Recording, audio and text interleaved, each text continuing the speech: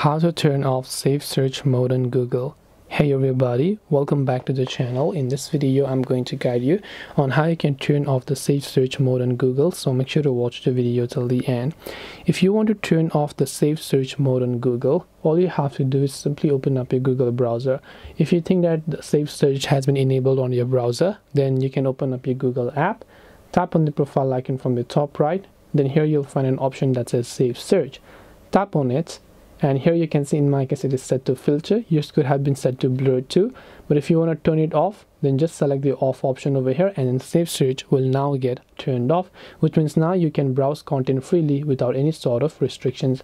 And you can also repeat the process for the Google Chrome app as well, because the Google Chrome app will also have some kind of feature like that called safe browsing, so you can also select no protection under the safe browsing.